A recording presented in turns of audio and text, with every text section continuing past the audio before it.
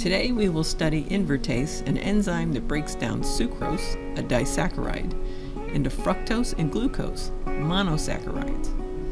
Invertase is usually obtained from yeast for making certain candies. Think cherry cordials. How does pH affect the activity of this enzyme? Let's find out. Here is a list of equipment and supplies we will need. Spectrophotometer, water baths 50 and 100 degrees, test tubes, test tube racks, glass cuvettes, Kim wipes, 1 ml transfer pipettes, 0.3% sucrose solution, invertase suspension, pH 3 buffer, pH 5 buffer, pH 7 buffer, pH 9 buffer, and DNS, dinitro-salicylic acid.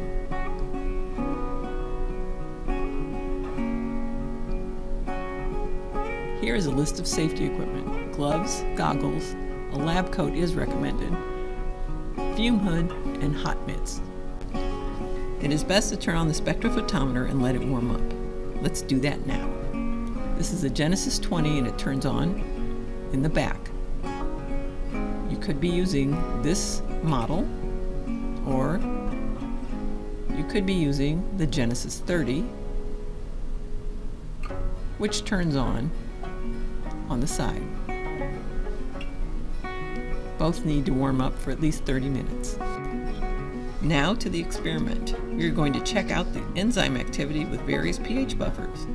When you come into the lab, you will need the following: a test tube rack, 2 test tubes, and label those test tubes 1 and 2. You will be assigned a pH buffer to do the experiment, but in this video we will be performing all the pH buffers in this table, and we'll label the tubes 1 through 8.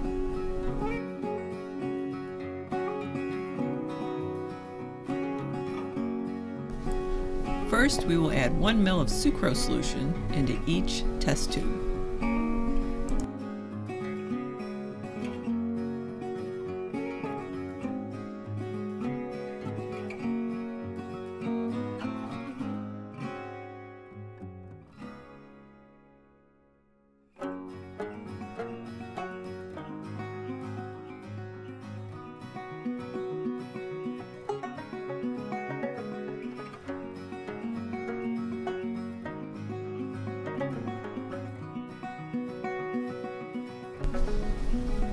Now we will add our pH buffer. 1 ml into test tube number 1,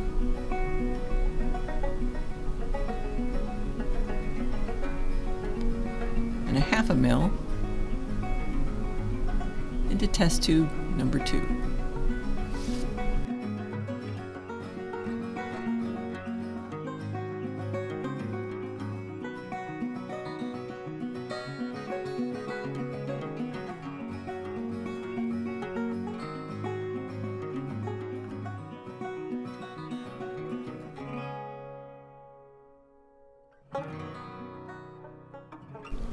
Lastly, we add 0.5 ml invertase suspension, only to test tube number 2.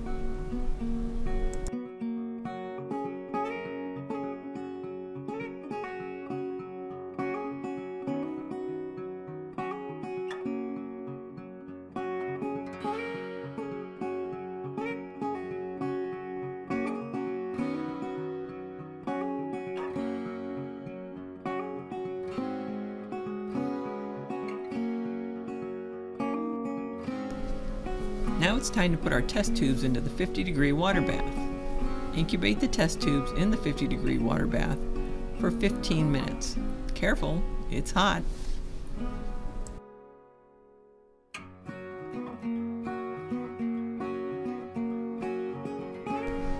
15 minutes are now up.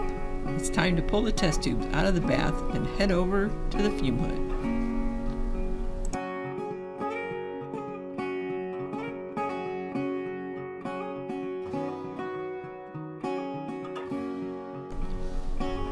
Now you need to add 1 ml of DNS, that's dinitro-salicylic acid, to each tube. DNS reduces glucose, and reduced DNS is visible and measurable on a spectrophotometer. DNS is a corrosive solution and must be handled with caution. Always in the fume hood, always wearing gloves, and always wearing goggles.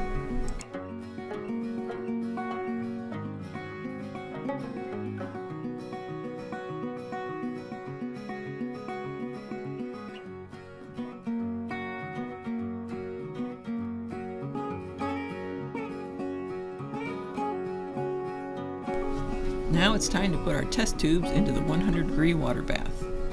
Carefully place your test tubes in the 100-degree bath for 10 minutes. Careful, it's very hot.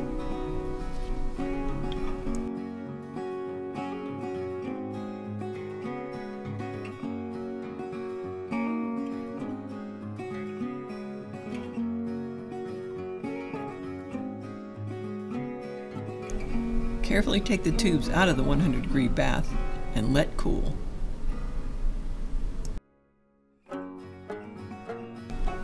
Time for the spectrophotometer. We are going to select Absorbance first.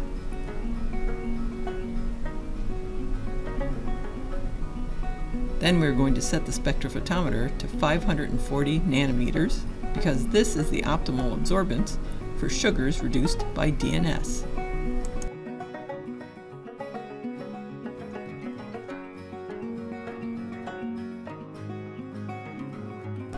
We will be using glass cuvettes for our analysis.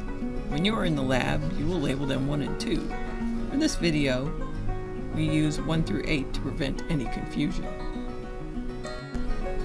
Transfer the contents of the test tubes into their respectively labeled cuvettes.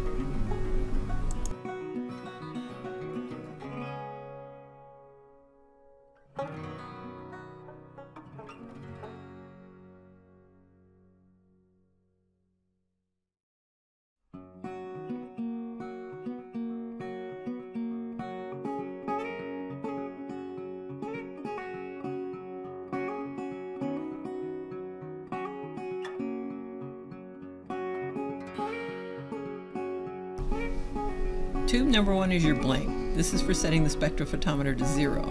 In this experiment, the blank is the solution that only has sucrose and pH buffer. Using a chem wipe to wipe down the cuvette labeled number 1, this is our blank. Place in the spectrophotometer cuvette chamber, close the cover, press the 0 button. This zeroes the machine. Make sure the reading is stable and not drifting. Now it's time to read tube number 2. Wipe down the tube, place in the cuvette chamber, and close the cover. Read the number on the display and record the absorbance. Repeat this with each pH buffer sample tube.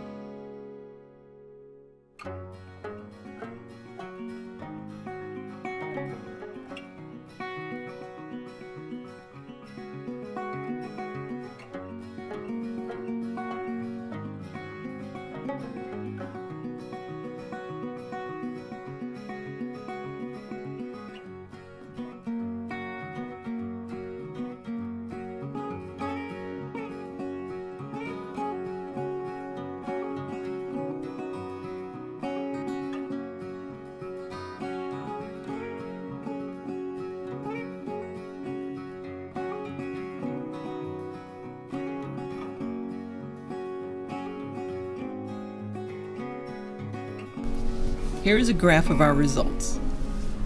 Optimal enzyme activity occurs at pH 5.